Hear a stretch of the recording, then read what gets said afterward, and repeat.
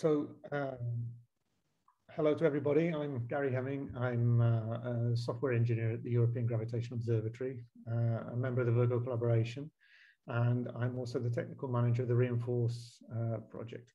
And we're going to have a few presentations today related to Reinforce and also to other areas. I'm not going to take up any time because we have a lot of presentations to get through, and I want to leave plenty of time for questions and for our discussion section at the after the presentations. So without further ado, I will pass over to Francesco Di Renzo from the University of Pisa, who will give us a presentation on the Witch Hunters demonstrator project developed on Zooniverse within the Reinforce project. So Francesco, if you're ready, over to you. Hello everyone, can you hear me okay? Yeah, no problem. Perfect. And can you see my screen? Yeah. Hopefully. Oh, great. So I'm happy to be here presenting you this Witch Hunters demonstrator. I'm Francesco. I'm a postdoc at the University of Pisa, and this demonstrator has been developed within the work package 3 of Reinforce. I'm introducing today the goals, the aim of this project, and also show you some examples on what you can find on the Zooniverse web platform. So I can change the screen. Okay, great. Do you see slide number 2 by chance? Yes. Okay, perfect. So the goal of this project is twofold.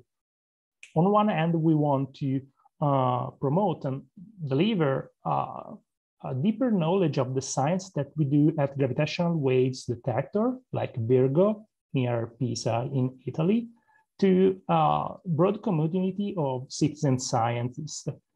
And we want to do that by means of some means of communication that are enjoyable by the vastest audience possible.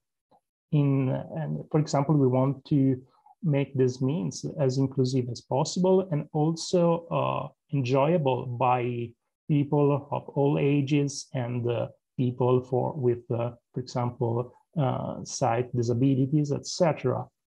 And on the other hand, we want to make the citizens active contributors in gravitational wave research, and together develop some new knowledges about the working principle of the detectors and develop also new technologies, for example, involving artificial intelligence. I will come up to this later. So how can we do that?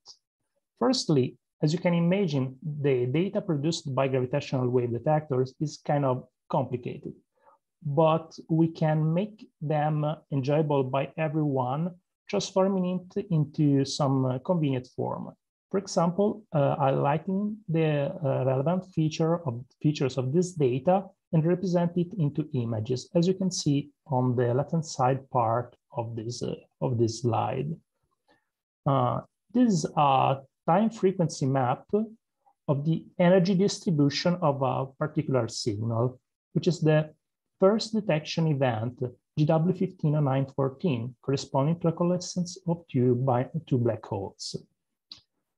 This map, this image in shades of red, clearly highlights a specific feature, a C-shaped lighter region, which represents how the energy of the signal evolved, as I said, with time and frequency. As you can imagine, concepts like frequency, energy can be a little bit troublesome for example, young kids or for my grandparents. So in addition to these red images, we decided to convert them to another kind of images. And we did this making the correspondence every frequency interval of this image to the corresponding piano note, white piano note of a piano keyboard, which are the C major scale of occidental music. And also we have associated to the energy of this the signal in red, the strength, that means how you press, you can press the corresponding piano key. And this turns out to be a nice piece of piano music, which is, as I've said, an additional way to represent this image and the data itself. So the idea was to deliver the data that we are recording with our detectors in terms of images and sounds. What about sound will be, I guess, said about by Beatrice in next talk. Okay, next, gravitational wave detectors, unfortunately, not only measure gravitational data from astrophysical sources like the binary black holes that I've mentioned before.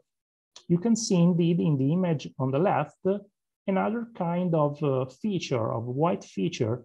This is called the glitch, and its origin is from some instrumental malfunctioning.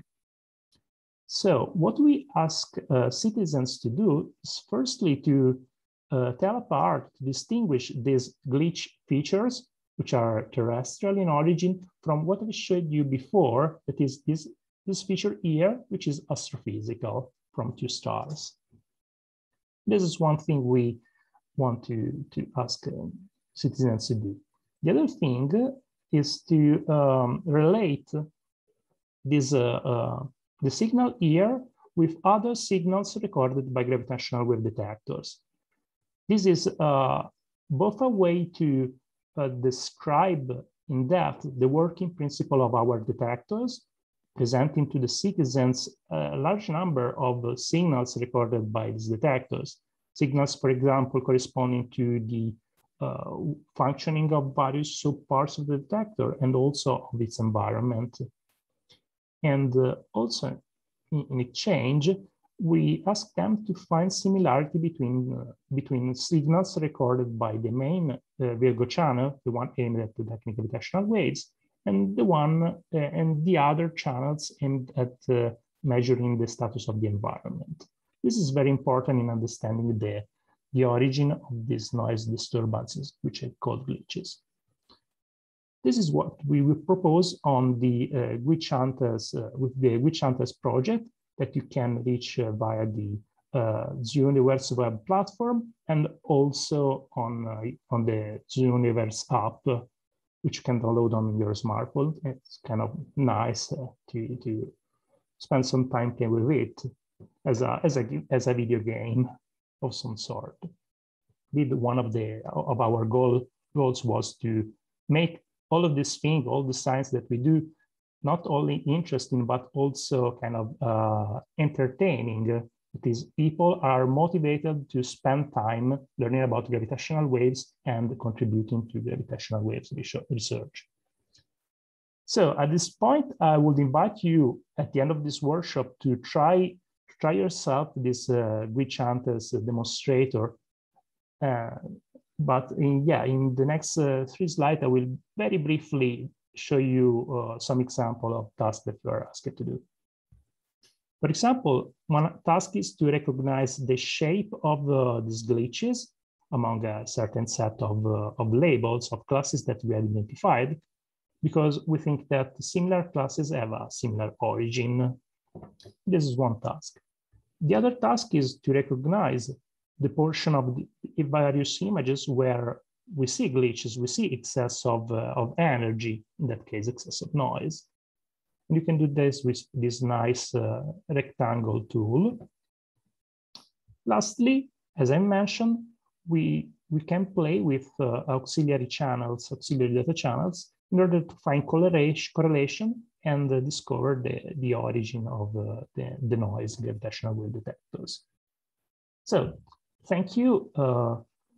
If you have any question right now, or we can discuss about this project later. Thanks very much, Francesco. So there are no questions currently on the chat. Obviously, feel free to, if a question comes to mind, to put that to Francesco as we go through the meeting. Sure. But if there aren't any points to raise at the moment, I just note that Stephen has provided a common document for any notes that people wish to add, available in the chat. Otherwise, I think I can say thank you to Francesco. Thanks very much, and move on to Pascal, who will give us a presentation on the Deep Sea Explorers project. Can you not? Okay, good.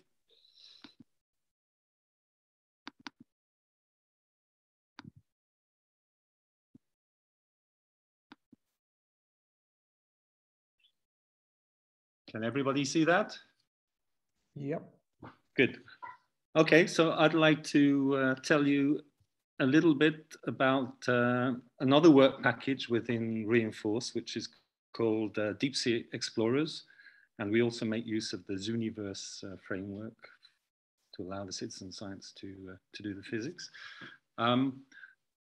It's based around a telescope called a kilometer cube neutrino telescope, which may be less familiar to everybody than the CERN accelerator or the gravitational wave detector. So I just have a couple of slides to introduce what we're doing, and then I'll get to the citizen science aspects. So what we're in the process of doing is building a giant telescope to do neutrino astronomy. Neutrinos are special particles that are emitted in explosions of stars and whenever black holes are in the game. So instead of catching the light, we try to catch the neutrinos from these explosions. Neutrinos are neutral, which means they don't get deviated by magnetic fields. So that allows us, and travel in straight lines, so we can do astronomy. The unique property is they're weakly interacting, so they can escape from the densest regions inside stars, so we can see inside stars. And as they're not absorbed, we can essentially see to the end of the universe. But that is also their biggest disadvantage. They're very weakly interacting, so we need absolutely ginormous detectors to have a chance to catch them. Okay, so we do that by using big detectors in the deep sea. And this was an amusing photograph I found recently, which shows a kind of a diving suit from the 1880s, where you see in those days when they explored the universe, they used a suit like this, and they had this helmet where they could see and listen to what was happening in the deep sea. We do a similar thing, and this is the new helmet we use, but there's nobody inside it, just electronics. So we use a sphere with lots of photo detectors, and which can also listen to the sea. So it's a bit like the brain of the diver, but instead of having one diver, we have tens and thousands of these monitoring 3D cameras in the deep sea. So here's a little sketch of what it looks like. So this is a kilometer high, kilometers in both directions. And we have many of these spheres which detect the light and are listening to what happens in the sea. So it's a large infrastructure, very deep, several thousand, well, 2,500 meters and 3,000 meters deep in the dark, sitting in the sea. So we're in the process of building that. We already have a dozen of lines now detected, and this just shows a little animation, some neutrinos that we've already caught with this telescope. And you see, you get a flash of light when the neutrino passes by, which is detected by the light sensors. So for the Deep Sea Explorers Citizen Science Project, we decided to focus not really on the neutrinos themselves, but on the backgrounds for detecting the neutrinos. Because we have these eyes and ears in the deep sea, we not only catch the light from neutrinos, but we also catch the light from all the bioluminescence organisms in the deep sea, for example, jellyfish, bacteria, etc. And our listening devices can also hear all the whales and all the dolphins around. So we thought it would be fun and interesting to explore this part of the telescope. And it's where we don't have much effort and where the citizen science could really make a big impact. So the idea is with Deep Sea Explorers that we would kind of classify the bioluminescence signals and the acoustic signals detected by the telescope within using the Zooniverse approach. We're in the process of also developing kind of machine learning automatic algorithms to classify these signals. So we'd like to compare them with what the citizen science think. And of course, it introduces the citizen science into the science of detecting neutrinos, astronomy, and the kind of the biodiversity in the deep sea. The telescope is very new, and so these sort of studies have not been done before, so it will be really an exploration together. So we've developed within the Zooniverse a kind of interface to allow people to do the citizen science. I won't have time to go into that in much detail. But here's a kind of an example of the bioluminescence workflow. So we have the counting rates, how many photons, pieces of light are seen on each of the optical modules as a function of time. So the citizen scientists would be invited to kind of classify how many peaks they see, how intense the peaks are as a function of time for different periods of the year. So we would like to understand our kind of optical backgrounds much better. Similarly, for the acoustic signals, as for the gravitational waves, we have kind of a spectrum which depends on frequency, which will have inside it, hidden inside these frequency maps. So it's kind of frequency versus time. There will be hidden the signals from the dolphins and the whales. So here you see an example where there's a lot of clicks happening. So the citizen scientists will be invited to kind of classify the different acoustic signals, and then we'll compare that with our automatic algorithms to see how they're working and how we can improve our algorithms. And of course, these signals give a lot of information on the kind of population and behavior of whales and dolphins around the detector. Okay, well, that's basically just a very quick introduction. So we hope by understanding better our optical and noise backgrounds, we actually improve what we can do in the detection of neutrinos. But not only that, we will also understand much better the deep sea in a very kind of unexplored phase space with the optical signals, bioluminescent signals and bioacoustic signals. The project will be coming online very soon, so we hope you will join us, and together we will try and illuminate what's happening in the deep sea. Thank you. Thanks, Pascal. So again, we have no questions for you at the moment. Please, if you do have any questions, you can either add them to the chat or ask them again once we get to the end of the presentation session.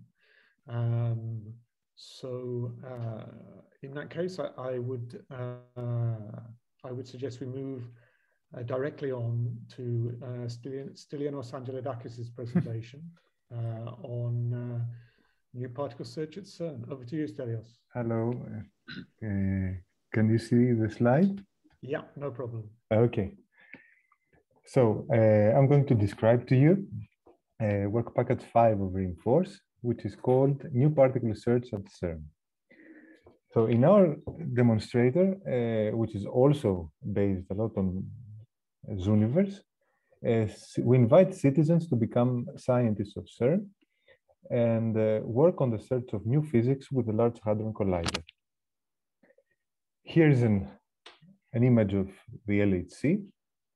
You can see that it's located 100 meters below the surface of the Earth. And it has two 27-kilometer tubes where proton beams are accelerated close to the speed of light.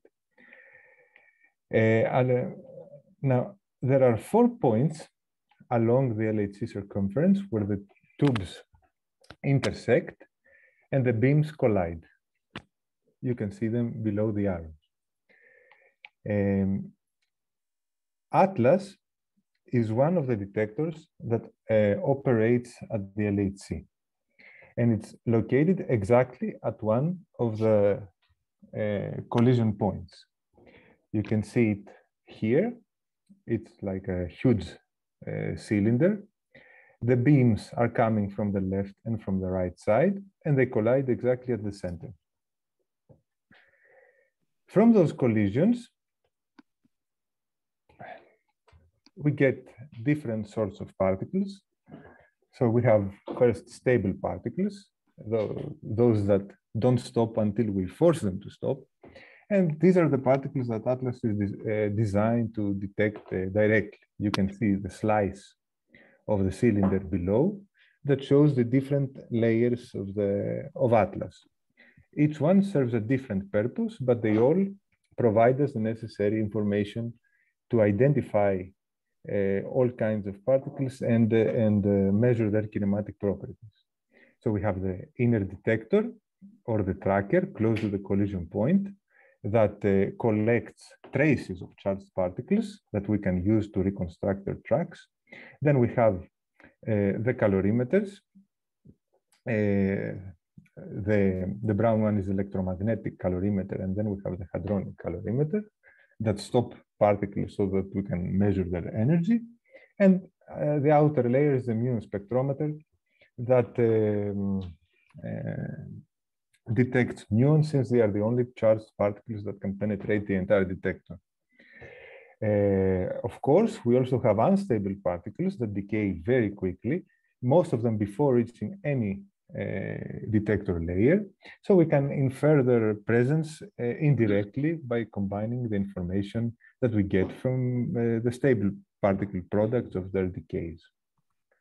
Now, other than those, there is a special category of particles that has not been discovered yet, but is expected by certain supersymmetry theoretical models, which are called long-lived particles. These are also unstable particles, but with unusually long lifetimes.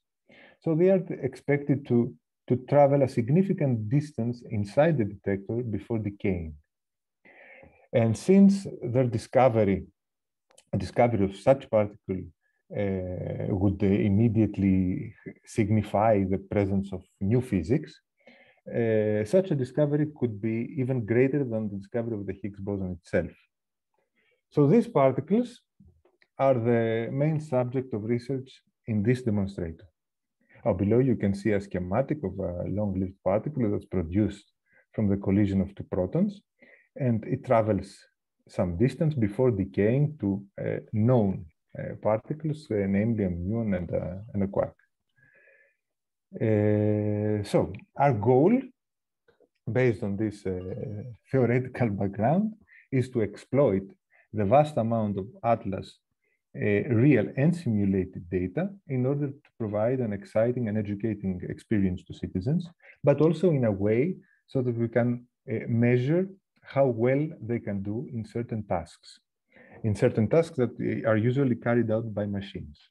So the project, the whole demonstrator is divided into 3 stages. First, the first 2 stages are based on simulated data. In the first, citizens are going to look for displaced vertices. They're going to learn how to identify them in the Atlas inner detector. On stage 2, they are going to understand how to identify particles visually, also using simulated data. And in the third stage, they're going to use what they learned in order to browse a substantial amount of real data and try to find things of interest. I'd like to point out, of course, that simulated data are equally important to real data in this case, because these are the data that we use in the real life to prepare our algorithms and train them, but also to evaluate them. So the same thing we intend to do with the citizens, to train them, but also evaluate how well they can do when they encounter the real data. So I think I have some time left, so I'm going just to give you a glimpse of the demonstrator on Zooniverse. But before that, I want to tell you that the platform will become available to the public in the next months. And for additional information and news, you can visit the Reinforce webpage. So can you see the webpage now that is switched? Yeah, no problem. Okay. Also, can you tell me how much time I got? Sorry. You have about 2 or 3 minutes. Good. Okay. So this is, thank you. This is our homepage on Zooniverse. You can see a welcome message and various links that provide information about the physics of the project and the Atlas detector, etc. And below, and here you see the 4 buttons that link to the 3 stages of the demonstrator. So we have stage 1 that I described, stage 2, and stage 3 that is split in 2 parts. So I have time to give you an example from stage 1. So if I click here, yes. This is the visual detection of displaced vertices. So here we're presented with 2 projections of the Atlas inner detector, the tracker.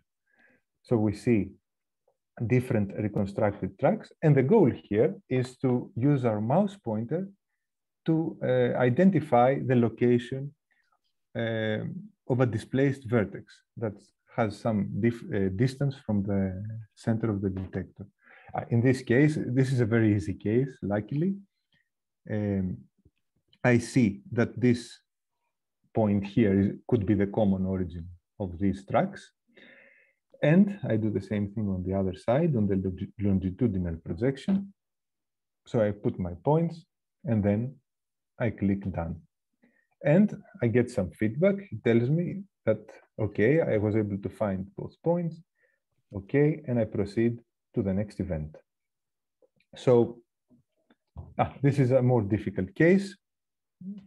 I'll do this also very quickly. So here I found one and I missed one. So of course, for every stage, there's a lot of information, concise tutorials and more detailed help sections that users can follow to help them with each exercise. So I'd like to show you all of the stages now because we have completed them, but unfortunately I don't have time. So I'll just stop here and tell you that I expect that you will all be able to test our demonstrator soon, and that it will be able to gather, according to Zooniverse, several thousands of citizen scientists that will try it out and tell us if citizens can perform better than the machines. So thank you. Thanks very much, Stelios. We have a question for you from the chat from Carolina Minch. Apologies if I mispronounced your name, Carolina. How long did it take to plan and prepare this study, and what took the most time? I think I started on December 2019 when Zooniverse started. So it's when Reinforce started. Yeah, yes, I'm sorry. When Reinforce started. So it's getting close to 2 years. And the most difficult part, well, there were a lot of, not difficult, but parts that required time to gather data from Atlas, to get approval from Atlas to show the data, to design each stage. So they were all equally easy and equally difficult, I could say. Thanks, Stelios. So thanks very much for answering that, and thanks for the presentation. I'll ask you to stop sharing your screen. Yes, yes. Thank you. And we can move on to the next presentation, which will be given by Theodore Avgitas from CNRS on cosmic muon images. Over to you, Theodore. Yes, hello. Let me share my screen. Now I'm sharing my screen. Do you see anything? Yeah. Now? Yeah, we see your kind of all of your slide notes as well. But now you see it properly. Yeah, perfect. Okay. So, okay, we are doing muon tomography. And we are also using the Zooniverse demonstrator in order to get some help from people to tell us inside our detectors if they see what patterns they see in what we will consider to be backgrounds. Okay, it doesn't make any sense now because I haven't shown anything, but okay. So what is muon tomography? Muon tomography is a way to look inside large massive bodies like mountains, volcanoes, and buildings by using particles that come from the sky, and they are coming from the sky all the time. And it is like the X-ray that we do when we go to the hospital. So in the X-rays, you have the photons coming from one part, and you have another a photographic plate behind the body. And you manage to see the bones because the bones block photons and the other soft tissue let it pass through. So in a similar manner, muons pass through objects, and you can see what is the density distribution inside these massive bodies. And this has very large applications, very wide applications. It goes from the geophysics, from volcanology, geology. You can see inside the volcanoes, understand how the pathways of the water and the magma are forming. You can see it in okay. You can see it also live how they change, and but okay. And this is very good because you are far away from the object, and you are not in that much danger. There is also the archaeology part where you can look inside the buried monuments, or there was this mission in Giza where they show that there is a hidden chamber in the big pyramid. And there are also other aspects where you have, for instance, in the metro of Paris, you have in the tunnel boring machine a muon detector, and you can see in front of the tunnel boring machine what is the distribution of the soil, and if there are instabilities that would probably cause the machine to stop because they weren't prepared for this scenario. And okay, the principle is a bit simple. As I told you, you have a muon that passes an object. You know what is the distance between the points that it enters and it exits. You find what is the energy, and in this manner, you understand what is the mass that these muons had to pass through. And because you know also what it would be expected as a number of muons if there was no object in front, you can infer what is the density of the object. So this is something that we did in Greece in 2018, where we had a buried tumulus. It is in this hill underneath. And inside this trailer is our detector. And the image down left is the topographic map of the site. So we know exactly from one point to the other what is the distance. And if we do all these calculations, we get a density profile for the monument. In the borders, it is not very good because the monument is small and we have some effects that we cannot compensate for. But the overall density in the bottom part, at least where we should expect some increased density, was pretty good. That's pretty good, not good enough. So this is the detector. It's 3 planes. It detects particles with these 3 planes, and you can reconstruct the path of the particle inside the detector. In order to do this, you use a scintillator. The particle passes, it produces a photon or many photons. You collect these photons, you go to a PMT, and you put all these strips together. You can monitor the one direction. Then you put them in different places perpendicularly, and one plane monitors X direction, the other one the Y direction. And in this manner, you have a track, you have a straight line.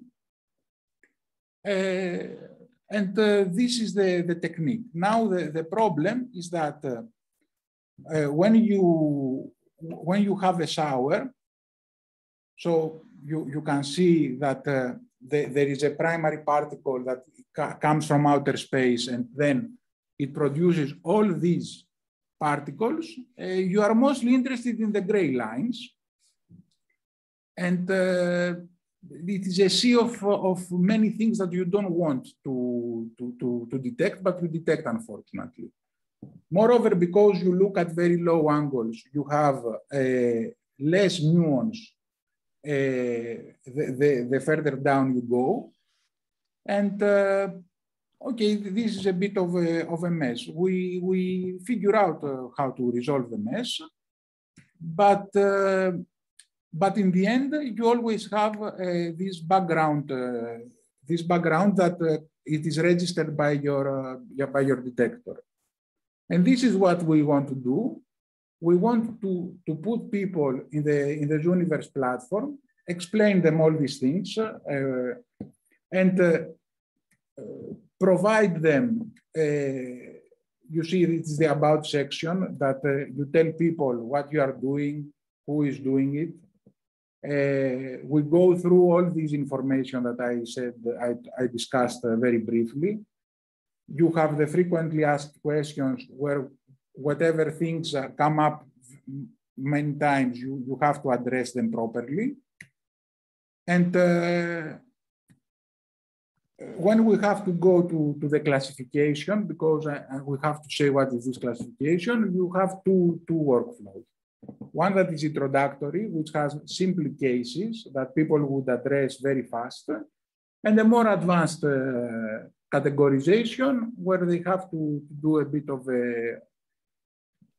they have to understand a bit better and and solve the problem. So for this thing, we used not what we considered as signal, but what we considered that it was not nuance, but we will see in the end what is going to happen. So the idea is to have a heuristic approach where they will tell us what they see and what they believe it is according to our guidelines. And we are going to train a neural network to see how it compares with our current way of reconstructing and identifying signal and background. And we are going also to have, this thing is going to help us to see how we will need to manipulate our simulation of the cosmic ray showers to retrieve results close to what they are going to provide us from this work. So this is a bit okay. I thought that I would have time to show also the Zooniverse demonstrator, but I don't think I have time. I think I'm out of time. I don't know. Okay, thanks, Theodore. I've provided the link to the project. Yes, I'm sorry. I thought that, but okay, yes, I'm sorry. Problem. No problem. Time flies when you're having fun, Theodore. Thanks very much for that. There was one question in the chat from Irena, which was a more general question in terms of approaches to crediting citizen scientists. What the plans are for crediting citizen scientists when there are new discoveries. Now, I don't know whether you've already given much thought to that part of the project there.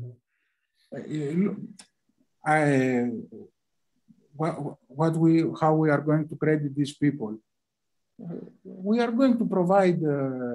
We are going to say, of course, that this new information comes from people that worked in Zooniverse.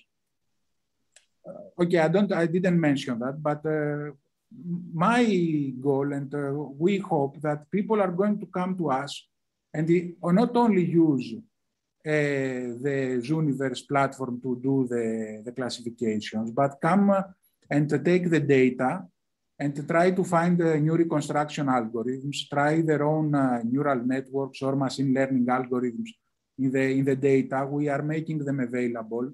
So each person is going to be credited according to his job. If someone does something pretty cool and we publish based on his job, he is going to the publication the first name. I mean, we credit everyone. I just add to that as well, Irene. I think from the perspective of all of the demonstrators, from the perspective of in general, obviously the vast bulk of the work in the first half of the project has been concentrated upon getting these projects up and running, and then the second half of the project moves into the engagement of people. We've already had engagement activities and so on, but a lot of that is starting to kick into gear now. Certainly it's an element that's being considered and we've discussed many times. I wouldn't say that we have a concrete plan in terms of how we will credit people, but we have discussed various different options within the team. And we're very interested in sort of engaging with our group of people who are interested and bringing them into the science within the different projects. Thanks very much for that, Theodore. I will now pass the baton on to Beatriz Garcia from CONICET in Argentina, and Beatriz will give us a nice presentation on the sonification aspect of the project. Over to you, Beatriz. Perfect. Thank you. Can you hear me? Yeah, no problem. Okay. Let's present. Sorry. Okay. I hope you are seeing the first slide. It's about the working group or working package 7. It's about sonification. And the real purpose is increasing, the sense is increasing inclusion. As you know, almost or the most part of the knowledge of the cosmos arrive outside the visible region of the electromagnetic spectrum. And as you realize, Rainforest has the purpose to demonstrate that there are more messengers from the sky. And we live in this time of the astrophysics multi-wavelength and multi-messenger. And as part of this big project, which include the engagement of the citizens in different aspects of the first line science, the idea is to explore the inclusion. And the inclusion is providing new tools. One of these is the sonification, and the idea is summarize the data for all the demonstrators that you know right now, and in this sense give visibility to a multimodal proposal to access the data through different resources and tools, assuring the communication with the public. In this sense, part of the answer of how to engage, how to give credits to the public, the citizens, is to ask the citizens be part of our development. This approach, the zonification platform, which is also connected with training courses, proposes creation, is just ready, of a tool, a user-centered design software to produce audiovisual outputs from the data. To do this, we integrate a lot of disciplines, but we are not just astronomers or physicists. We are also, our group is integrated by software specialists, ecologists, neurobiologists, biologists. It means we need to integrate people to produce a user-centered tool. And also we integrate not only people who sighted persons, but also blind, to access all the problems to transform the data, not only in an image. The other aspect, important aspect of the inclusion is to create a platform for artistic intervention. It means not only science, also the connection, the interconnection, the cross-reflection between artists and scientists. About the user-centered design software, which is called Sono Uno, we have just really the tool. We have two platforms, the general desktop software. You can download it and you can install it in your laptop, but also we are developing a web interface. The idea is to have a full set of resources like the manuals and the instructives of use, the tutorials, galleries connected with the demonstrators, ways to install, because the installation at the desktop version is not trivial, but also permit the use of the website, which is a complete interface. You can use with our own data, the rainforest data, and for that there is a list of a different set of data, and also simple mathematical functions to training the people. But also the platform permits the use of the user data. It means it's a full resource, is a tool, a general tool for everyone, accessible through Sono Uno platform. The idea is to have at the same screen not only the image or the plot to sonorize, but also all the different sets to decide about sound, because as the eyes, they are not identical. So the people needs to choose what is the best way to sonorize the data, and after to know about the demonstrators, about the first line science projects, the messengers that we are trying to study, after that, give the possibility to continue with the analysis and the study of the data. In this sense, at the website, you have a full set of different options, even the plot, the data, the plot, and the sound to train your ear and your eyes also. And you can save your own action on the data, on the plot and on the sound. It means you can save all that you do with the data, marks, plots, sound, and use it again in future studies.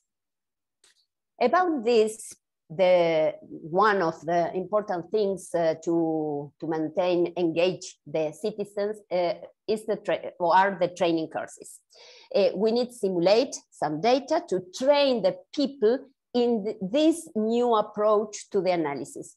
Remember that data zonification enhances the data analysis and is an addition to the visualization for the people who can see.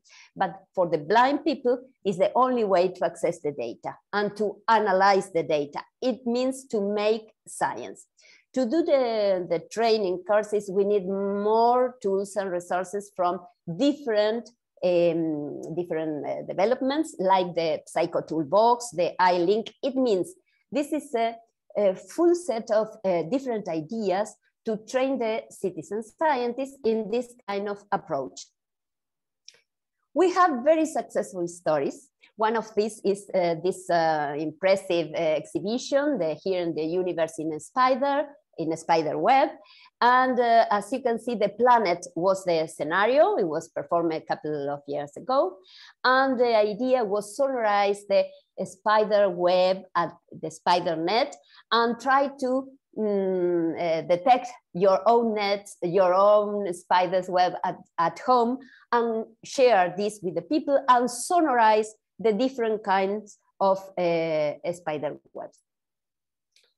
The other successful story was connected with the total eclipse in 2019 and 2020 in South America, where we use different kind of tools, like, for example, the light sound is a development made by Harvard University. We have very good friends there.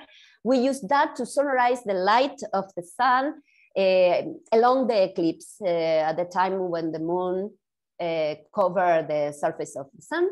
We have the data, we have the light, we have the sound of the full process, the full event. We have the data in the laptop, and we can use this data to resonorize the eclipse using Sono 1. This is the full screen for Sono 1 analysis. You have the eclipse. Each one of these lines are people crossing in front of the detector. And the second line was the eclipse itself. Oops, sorry. No, oops, sorry.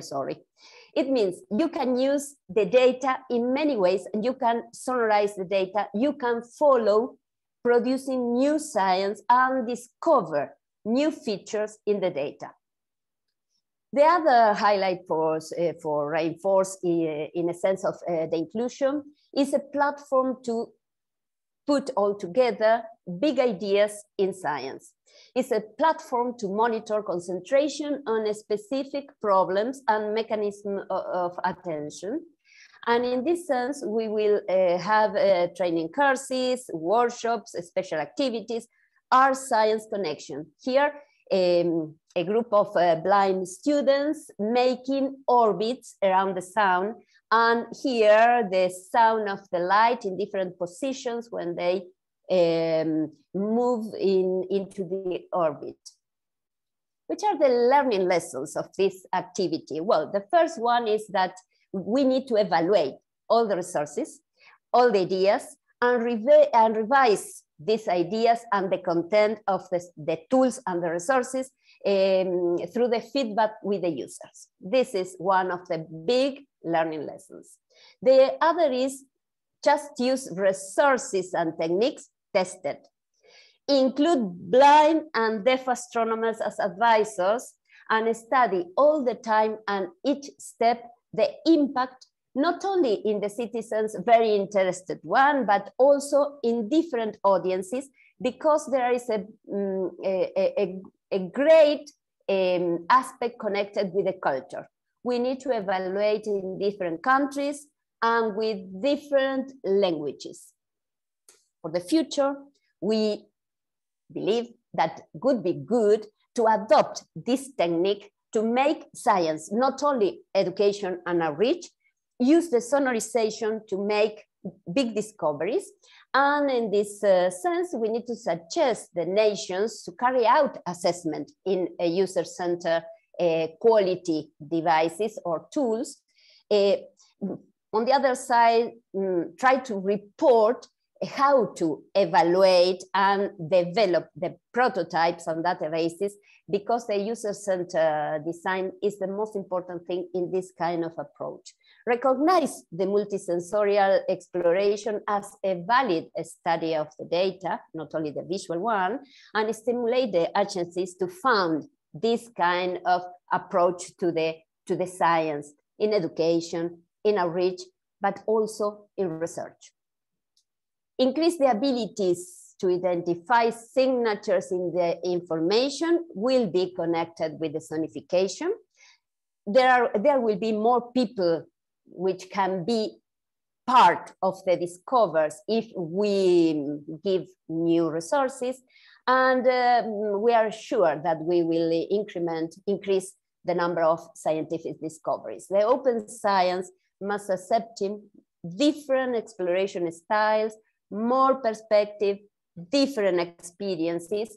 And this is my last slide. As you can see, we can talk about equality or equity, but when we detect the cause of the inequity, we need to eliminate, to remove the systemic barriers. And this is inclusion.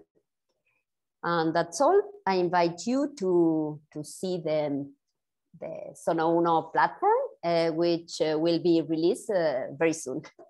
Thank you very much. Thanks, Beatrice. Thank you very much indeed for that. We're running quite short, relatively short on time for the content that we have left. So I will ask now, Janice, if you're ready, we'll move straight onto your presentation.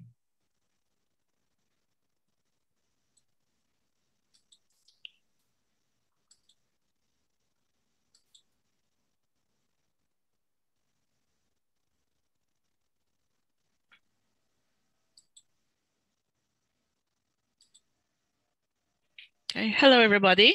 I'm going to sort of change the direction of what we've been talking about slightly to introduce you to another project called Cost for Cloud, and one of the citizen observatories that are involved in the project, which is led by the Open University. I'm Janice Anstein. I manage citizen science in the STEM faculty at the OU, and I also lead work package 6 under the Cost for Cloud project.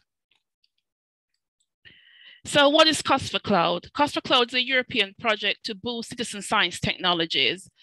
We are working on integrating citizen science in open science, in the European open science landscape. I'm mainly working through the EOSC. We're providing user-centered and innovative services to citizen observatories. We're focusing on facilitating training, engagement, networking, and knowledge management across organizations, people, and initiatives working on citizen observatories. And we're also contributing to the growth and sustainability of the citizen observatories themselves. The project involves a range of partners, as you can see them below here, including the Open University, where I'm based. So I think one of the first things we probably need to quickly identify is, what's a citizen observatory? A CO, as we like to call it, shortened version, is a community-based monitoring and information system. It's usually focused on environmental or biodiversity areas, but the range of things are growing, as you can see from different projects that have been presented today. It's usually embedded in portable or mobile devices. It focuses on boosting citizen engagement and participation, and on improving the management of natural resources, in particular flora, fauna, etc. And it has a collaborative approach, sometimes even a co-created approach, where it supports and builds an online community. So in Cost for Cloud, we're focusing on building expertise through the experiences and integration of 9 established citizen observatories across Europe. Some operate globally as well. Alongside, around biodiversity, we have Art Portalen, which is based in Sweden. We have Naturosfera, which is based in Spain. We have iSpot, which is based in the UK, but does have observations globally. And I'll talk a little bit more about iSpot shortly. And we have PlantNet, which is based in France, but also operates globally. In terms of environmental quality, we have a few focused on water monitoring. We have Freshwater Watch, we have Kuduano, and we also have a few on air monitoring. We have Odor Collect, Canario, and iSpecs. And you can see more about all of this on the Cost for Cloud website. So how are we working with citizen observatories and building on that expertise which already exists? iSpot is an open university platform which was developed to focus on identifying and learning about biodiversity. It supports an extensive community to help them of experts and novices, to help people, anybody, upload a photo and get to identify it through the community working together. As I said, it's based in the UK, but global. We launched the platform in 2009, so it's been running for 12 years now, just over 12 years, with an overarching aim to lower barriers to ID, building identification skills, make nature more accessible, help to foster a new generation of naturalists, and focus on biological data recording. We have a whole range of features and tools built in. And a key element also is engagement, teaching, and learning, where we integrate specific tools and approaches to facilitate this. So very briefly, iSpot, you can explore, you can browse observations, you can identify and record. To do this, you have to register and post and use it and post observations, etc. You can also give identifications contributing to others and agreements. You can add comments, join forums, discussions. And a key thing with iSpot is you can gain reputation points. You can also personalize the system and learn. You can create filters using the projects tool, and you can use the identification keys which are online in iSpot, take quizzes and associated courses. So how does this map across into Cost for Cloud? Cost for Cloud is facilitating 11 technological services, resources and tools to support and improve citizen science technologies. These are being co-designed, working with the different citizens observatories, which I mentioned earlier, key stakeholders and others to facilitate a wide-ranging type of engagement that is integrated and utilized by users. The service will also help to improve interoperability, networking, data quality, and secure management of data within citizen observatories. It's helping to boost things for the future. So here is a whistle-stop tour of the 11 services. I won't go into detail here. You can actually look at these on the website. One of the key ones which integrates iSpot is Cost for Bio, which focuses on biodiversity observations. And we're also doing some work now looking at the FastCat resources. We're looking at integrating videos and camera traps of images of different species and integrating that within us. We're working on those areas of now. But as you can see, there are wide ranges of approaches that will not only benefit the 9 observatories involved in Cost for Cloud, but citizen observatories more widely. And what can you do? We're working through a co-design process. So we're trying to integrate people throughout the process. We're co-designing these services. So you can join the community and participate. The various links of how you can join in. There is information on the Cost for Cloud website that can facilitate this type of engagement, because what we want is something that's co-designed and created by those who are really involved in this area so that it can benefit them to the best possibility. I'll stop there and I can take questions later. There's a little bit more information, including a free course which we have from the Open University, which focuses on citizen science and global biodiversity. Thank you. That's great. Thanks very much, Janice. There are no questions in the chat at present, but we can always come back to them if they appear. Stephen, if you're ready, over to you for the final presentation of the session. Okay. While I remember, Janice, if you could possibly put the links that you put up into the chat, then we can make sure that they're all included. Now let me see if I can share my screen. It's always the hairy moment. So let's share let's just share the whole desktop. Why not? What could possibly go wrong? And now show the slideshow. Can I just check that you can hear me and see the slide? Yeah, no problem. Hurrah, brilliant, great. That's the worst bit over.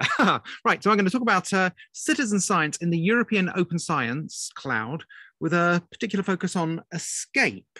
Now, ESCAPE is a research infrastructure cluster bringing together all of these various astronomy and particle physics and astroparticle physics facilities, and try to build services and resources for these facilities for the European Open Science Cloud.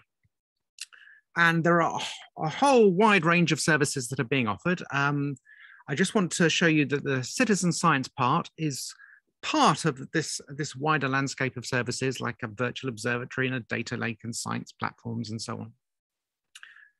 And while most of what I'll be talking about is the ESCAPE project, I should say that we're trying now to expand our work in citizen science from ESCAPE into the wider EOSC future range of projects. So from life sciences, social sciences, environmental, photon science, neutron science, and so on. So I'm going to kick off with a provocative statement. And I will say that for open science, making data fair, findable, accessible, interoperable, reusable, making data fair is easy compared to making fair data useful. And they've got a salutary story about this.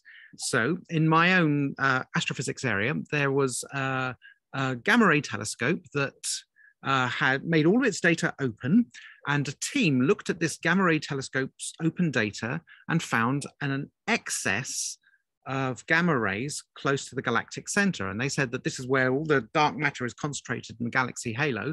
So this is dark matter annihilation. And this would be a tremendous result because we know very little about what dark matter is.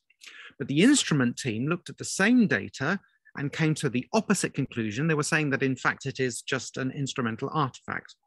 Now, I'm not taking any particular side in this, but I just want to use this as an example that data have pitfalls and users need training. It's not enough to make your data just fair and open.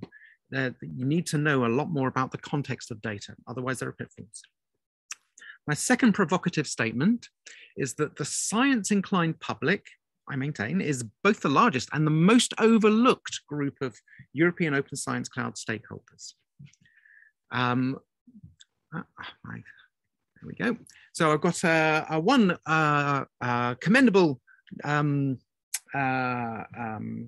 example where this has not happened, and the citizens have been recognized in this image of the EOSC stakeholders, and the citizens are there. But even this commendable example doesn't capture the size of the community. And I'll give you an example of this. This is one of our ESCAPE citizen science projects, the Galaxy Zoo Clump Scout. We're asking volunteers to look for the birth of stars and galaxies. And I just want to highlight for you the number of volunteers here on the left is nearly 14,000 volunteers, but the science team is just 3 academics. So you can see just the disparity here in the volume of people who are engaging with open science and the volume of science academics who are also doing this. There's a much bigger community of the science-inclined public. So also in this project, we have built in training into the project so people can learn about what they are analyzing. And for example, here, we've got a description of what the clumps are in the galaxies. So this is a way for the volunteers to gain some scientific context about this data. And I would maintain that this is the only way to have two-way engagement and training of a huge orders of magnitude more users of the European Open Science Cloud quickly.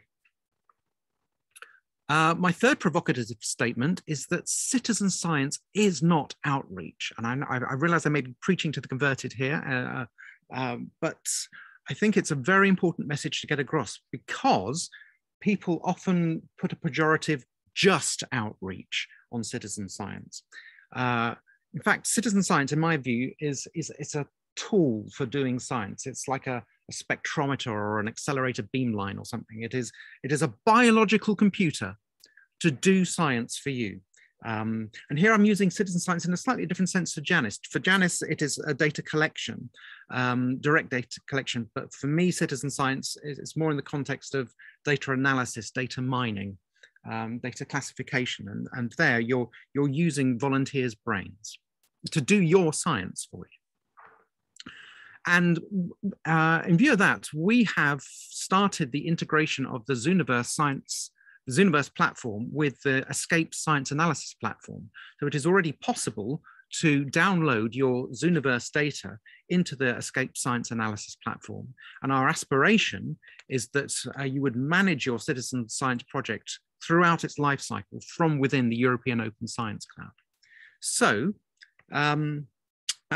and this isn't the only engagement with the European Open Science Cloud, because volunteers are already going from citizen science projects, so for example, Galaxy Zoo in this case, to professional tools.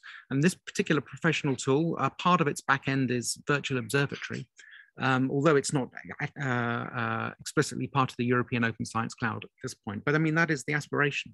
So going back to this landscape of services, we have professional scientists using the science platforms to analyze citizen science data and even manage citizen science projects aspirationally. And then the citizen scientists jumping out into other parts of the European Open Science Cloud ecosystem. So that's our vision for citizen science in the European Open Science Cloud. So my provocative statements in summary: making data fair is easy compared to making fair data useful. People need the context of the data, otherwise they will make mistakes. Also, the science-inclined public is the largest and most overlooked group of EOSC stakeholders, and that citizen science is not outreach. I mean, it can help with outreach, but that's not fundamentally what it's for. It's there for answering scientific or social scientific questions. And so this is my schematic for how I see the experts and the public engaging with the European Open Science Cloud. The experts leading the way, but bringing the scientists with them and helping them with their engagement. And I'll finish up with a final provocative statement that may or may not be obvious or contentious to you, that no single European Open Science Cloud interface will suit everybody, because the needs of the different communities, the needs of the different stakeholders are so different that no one interface will suit everybody. And that's everything I wanted to say. That's great, thanks, Stephen. So there are currently no questions for you on the chat. Okay. And given the time, if you're in agreement, I would suggest that we end the presentation section here. Excellent. And we move on to the discussion section. So I pass the chair to you. Right. Okay. So just to be clear, I think we finish in 15 minutes. Is that correct? Yeah. Right. So I'd like to start with a question to the assembled wise crowd here. And that's how much do volunteers actually learn about science in participating in citizen science? And I mean, where I'm coming from with that is that we have found in our various citizen science projects that we can create these beautiful educational tools and beautiful introductions for how people should work with the data. But they don't use them. They really don't. They just dive straight in and they start doing stuff. So, so we have some mixed results for how well people are engaging with the learning resources. So I'm generally interested to know how well do how much do people actually learn? So Maggie, you've got your hand up, please. Yeah, I haven't set up or operated a citizens science project, but I have interacted with citizens in various scientific contexts. And I think my main problem is that they do not in general understand the scientific process. so to speak. That they are maybe interested in some technical aspects, or they watched a fancy documentary about astronomy or something on TV, and now they want to get involved because it looks so great and colorful and it's so interesting or whatever. But they don't really get this idea about how scientists work, how you investigate, how you create a hypothesis, how you work with that, etc. So I was wondering, is that also a part of your how well do people understand science question, or were you more concerned with sort of the research questions? That's a really interesting point. I was thinking in particular, well, I came to this thinking just the science questions themselves, but you're right also that there is a lot of lack of understanding of just what scientists do and how they formulate questions. And yeah, so Hugh, I can see you've got your hand up. Yeah, hi, Stephen. Yeah, obviously we work on the same project, so you're definitely right that very often the stuff that's built into the project, so the text tutorials and for example, the real-time feedback and stuff like that, that has less impact on what the citizens are actually learning about the science. What has a far greater impact, certainly in the context of Zooniverse, is if the researchers actually engage in the forums that are associated with the projects. So Zooniverse has this platform called Talk, which is for a set of fora. And if the researchers take the time and make the effort to engage with volunteers there, they can provide exactly the information that the volunteers are looking for, guide the way that they're interacting with the data and doing the science. And in doing that, what actually tends to happen in the really successful projects is you end up with large communities of volunteers who have upskilled themselves, perhaps with a little initial intervention from the researchers. And then they're able to guide new volunteers who come and join the project. I mean, Galaxy Zoo is a classic example of that, where there's a really big community of really quite expert volunteers now who even write their own papers and things like this. And they really keep the whole thing going with minimal intervention from the quote unquote professional scientists. So I just thought I'd point that out. Yeah, so just actual tutorial, even online tutorial type interaction, much more effective than just giving people stuff to read and engaging directly with the volunteers. Oh. Janice, you have your hand up. Yeah, I just wanted to add to the discussion the approach that we have taken with iSpot, where learning was a key part of the design of the platform. And therefore it happens through the community interaction. And the more you use the site, the more you demonstrate also how you're learning and how you're developing. So that happens through what we call a reputation system, where you build up points on the various different observations that you add in. So for example, you can see your growth from one different species group to another. We did some very early analysis of iSpot. As I said, it's been running now for over 12 years, as you know, Stephen. And what we found in the early years was that after somebody posted their 50th observation, they were able to self-identify themselves without the help of the community. So that was some early analysis we did. We're doing further analysis as we do things more now. For example, we're analyzing the use of integrated quizzes, for example, and how people use that to build their learning. And so there are various approaches you can do, but I think it sort of happens a lot from the design. You make sure that if you want learning to be a key part of it, think about it from the very beginning and integrate it so it's not an add-on. That's my 2 cents on that. So there was a question in the chat here.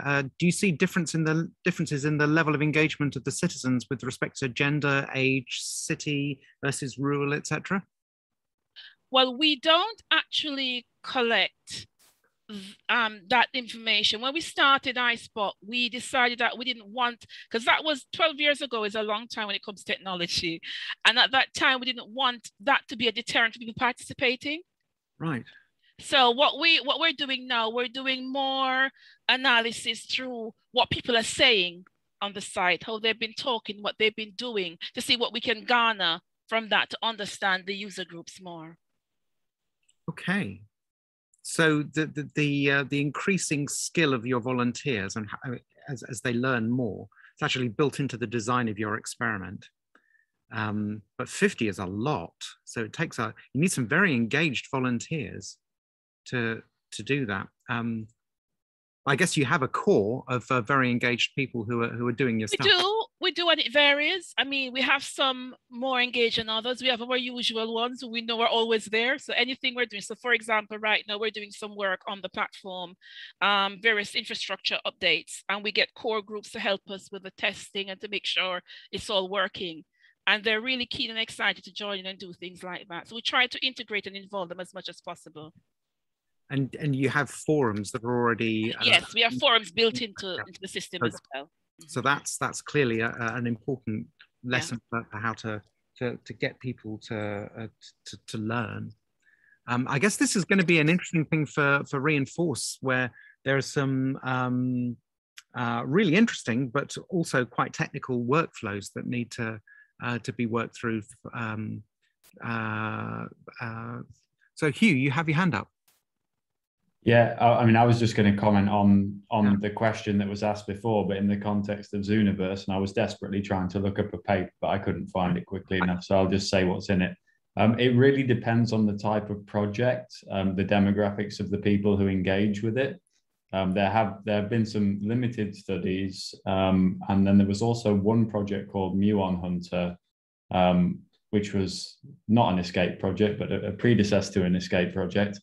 And they did a lot of stuff with social media. So they collected that data. And it turns out, I mean, broad brush, that the astrophysics, particle physics, I'm going to put hard sciencey type stuff, that tends to be predominantly done by men, and indeed older men. Whereas things like biosciences, social sciences, there's much more representation from younger people and also women as well. So I know that one of the goals of Zooniverse is to try and somehow flatten that playing field, but it's a very difficult thing to do. And I guess it probably reflects societal perceptions of, who should be doing astronomy versus who should be doing Shakespeare. I don't know. Beatrice, you also have your hand up. Yes, I just want to share an experience we had this year during the pandemic. Was with the Frontiers project, also a European project, and it's about the virtual visits to different installations and observatories. One of the visits were to the CERN, the Large Hadron Collider, I think to EGO, and also to Pinochet Observatory here in South America, in Argentina.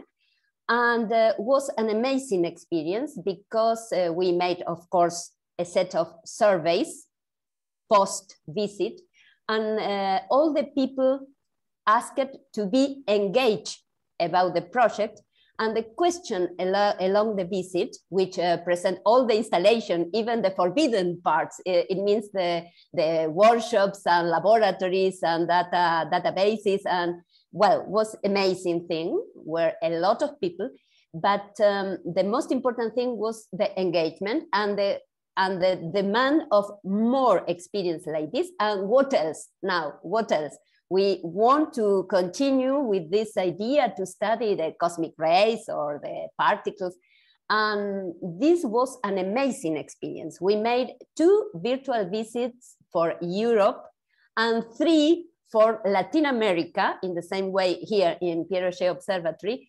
And the number of visitors were the number we received in the face-to-face visits along a year for each day.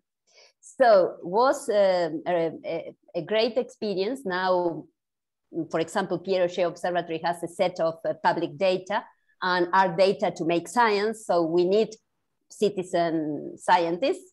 And this kind of approach to people who cannot travel, for example, is perfect. It's very good. It will be an open window to the future.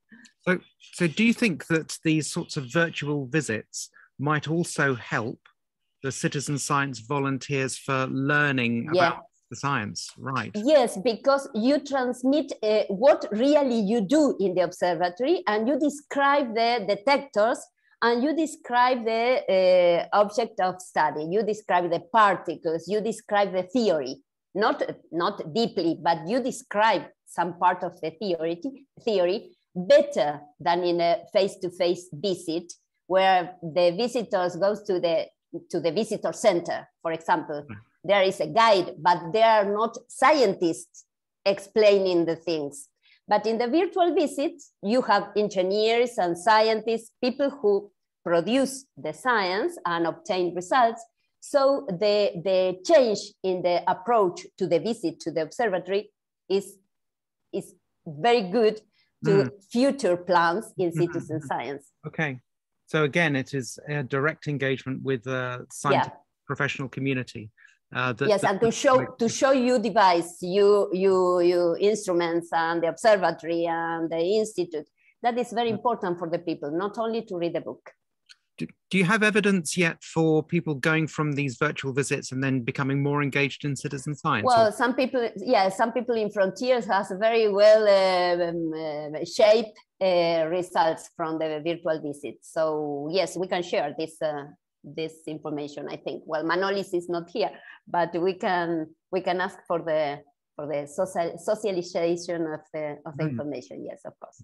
It's, indeed, that's very important. So in our 15 minutes, we've sort of covered what some things that don't work and some things that do work in improving the scientific capital, improving volunteers' knowledge about the subject. Throwing education at them hasn't worked, but engaging with them directly in forums and in virtual visits, that does work. But it's also quite specific to the project as well, and it's good to design things into the project. Sort of build in the increase of people's scientific knowledge into the design of the project. So with that, we are now at, I think it's 1800 hours Central European time, summertime. So we're kind of running out of time. We have an aspiration to try and capture some of this material in an open access short publication somewhere. I've been taking some notes in the Google chat, the Google Doc, but I've stopped doing that while I was chairing this chat session. Please dive in and put your views into there. And I don't know if anybody else has any notes that they've taken in real time that could be added in. If people have, then please do add those in. And one aspiration is to put this into the research notes of the AAS, which is it's very short format, but then that's also easier to write, and it's gold open access, and it's free as well. So we could do that, or if you have any other suggestions for where we could put this, publish any brief conclusions from today, then put it, in fact, in the Google Doc. That would be a really useful place for it. And indeed, I do hope somebody will save the chat. Somebody quick, copy and paste now. And so, Irina, no worries. I'll also save the chat and share with the organizers. That's absolutely fabulous. And with that, I think I should thank everybody for turning up and hand back to Irina. Oh, thank you so much. It was very, very useful, and I hope we'll continue those conversations. Thank you so much. And have a nice evening. Ciao, ciao. Bye-bye. Thank you all. Bye-bye. Thank you. Bye. Bye-bye.